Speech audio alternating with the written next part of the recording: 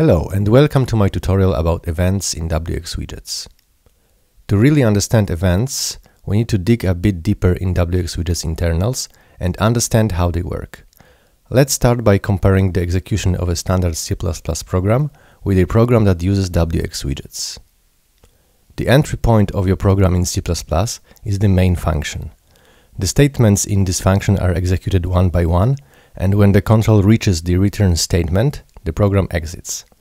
You can call other functions, you can use loops, objects, you can build fairly complicated software, but the principle is the same. When your program starts, the main function is started. The statements inside are executed one by one, and when the main function exits, the program finishes.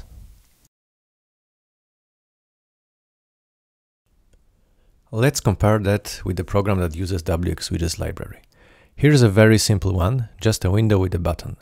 By the way, if you don't understand the directory structure and all these text files on the left, be sure to check my CMake tutorial where I explain how to set up the build system for wxWidgets on all platforms. Now back to the code. As you can see, there is no main function there. We have some setup code inside some framework method where we create the window, and when we run the program it does not exit immediately, it just hangs in there until we close the window. So what's going on? This is still C++ code, so according to the standard the main function must be there. Let's take a look at the implement app macro and see what's inside. We'll have to go through a pretty long chain of macros and functions where one macro is defined in terms of another and so on, but bear with me, we'll get to the interesting stuff pretty soon.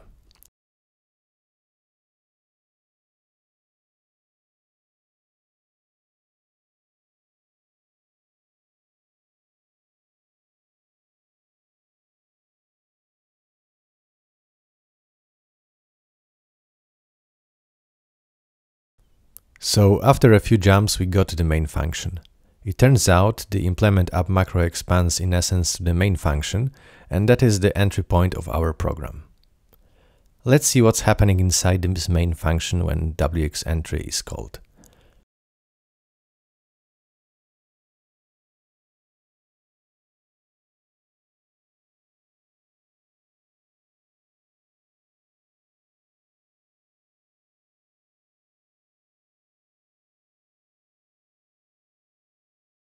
There is something called main loop. Let's explore what's inside.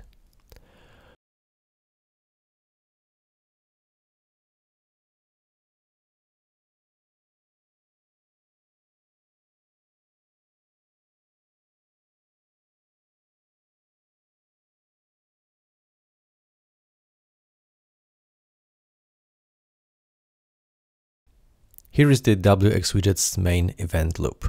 Implemented for macOS in this case, the letters CF mean Core Foundation, which is the native macOS system framework.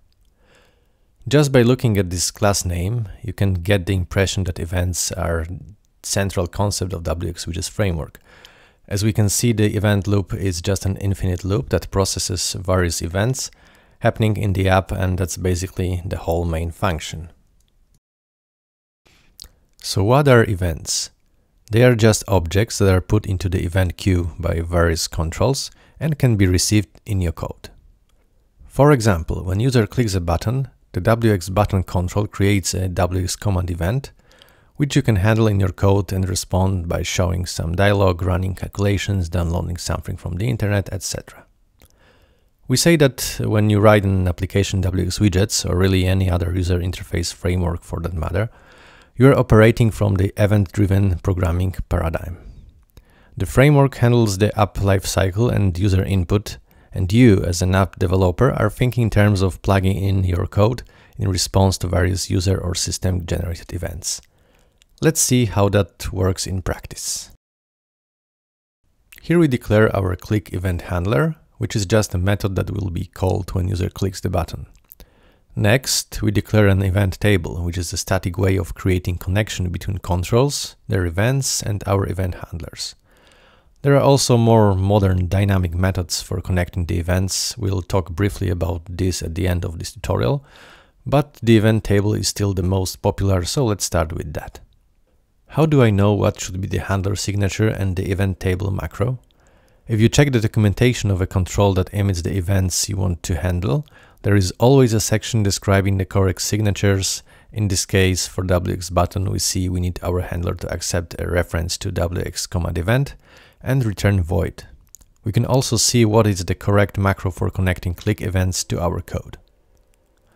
So let's respond to the click event action by simply displaying the ID of the sender control.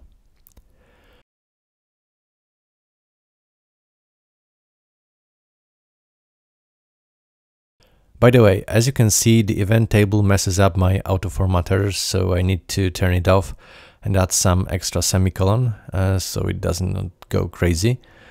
This is not really needed if you don't use Clang format, but I do, and I find this tool very useful. Here is our program with the button and click handler. As you can see, everything works perfectly. We click the button, the event is handled in our code, and we display a message on the console. Now let's discuss the IDs of controls and how they relate to events. You might have noticed that I put ID any for my button and also in my event table.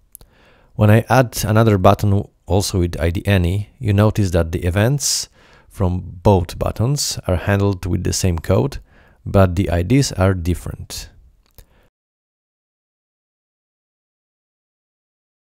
That's because when creating a control with ID any, we are telling the framework to generate the ID for us. So it generates a negative number for an ID, making sure the generated IDs are different for every control using ID any. The meaning of ID any in the event table is a bit different. It tells the framework that we don't care about the sender ID, and every event that matches the declared tag should be handled by this function. In real apps, we usually want to distinguish the controls by giving them custom IDs. The usual way is to create the enum for our custom IDs, making the first enum start at last reserved wxWidgets ID, making sure our IDs do not clash with predefined ones, and letting the following IDs be incremented automatically, taking the advantage of the basic enum behavior. Here we still handle the events using ID any, so the same handler function is being executed for both click actions, but you can see the sender IDs are now positive and have the values we defined. Naturally, if we change the ID in the event table, we'll now handle only the clicks from that particular control.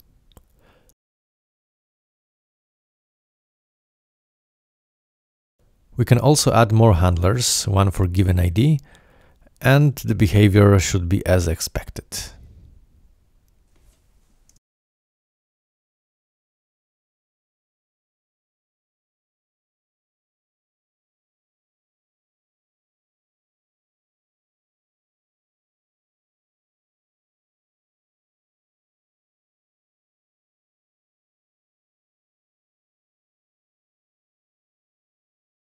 But what if we change one of the entries in the event table to handle all IDs?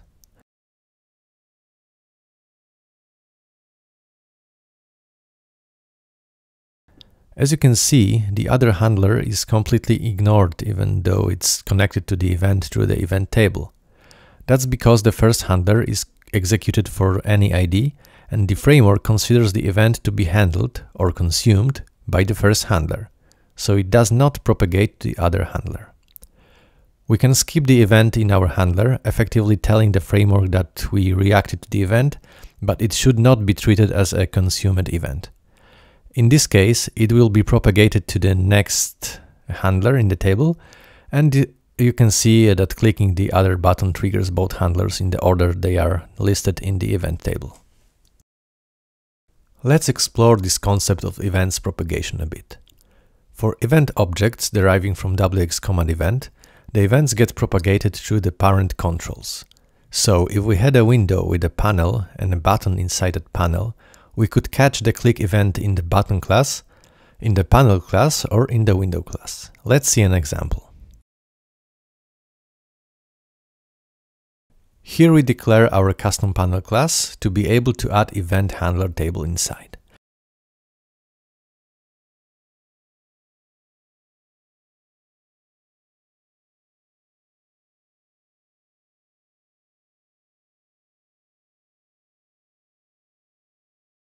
We change the color in the constructor so we can easily see the panel, and we declare the event table for our custom panel class along with the event handler.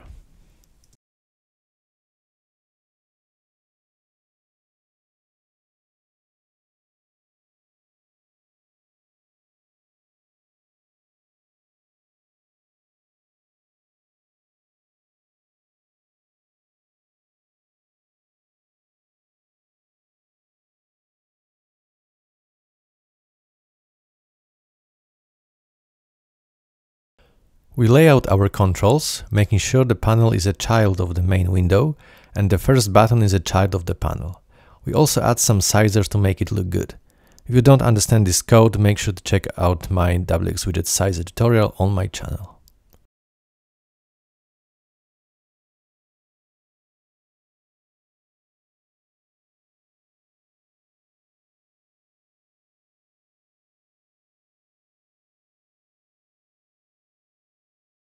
You can see that the first button's click event is handled in the immediate parent control because we declared the event table there. We consume the event so it does not propagate through the chain, but if we add skip, the event will propagate to parent controls and will be handled also by the frame subclass. It's important to understand this works for events deriving from wxCommandEvent. For other events, like size change notifications, it does not work. Here we have handlers for wxSizeEvent in both classes. We need to call the skip method because we don't want to mess up with the default implementations of these handlers. wxWidgets handles the size events internally for doing layouts, so we don't want to consume events before they get to the default handlers.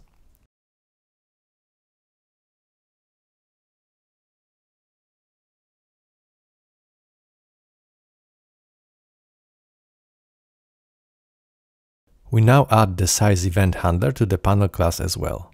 Even though the panel is a child of the frame, its size events do not get propagated to the frame's event handler.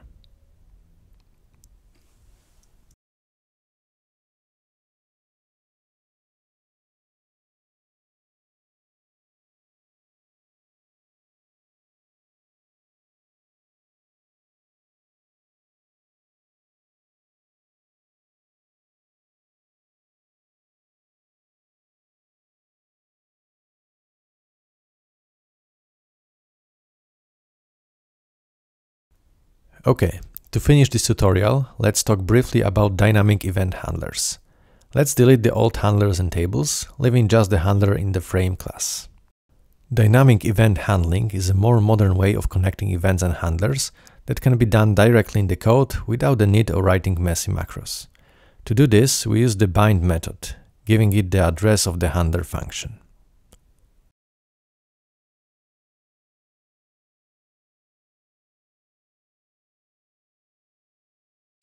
It can be any function, function object, or even a lambda expression like in this example. We create the handler function directly in the method that creates the button.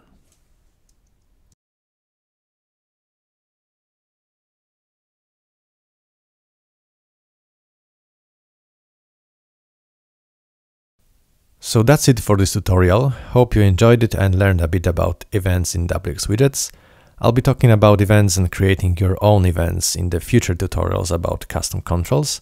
But for now, that's it. Please like, subscribe, and I'll see you in the next one.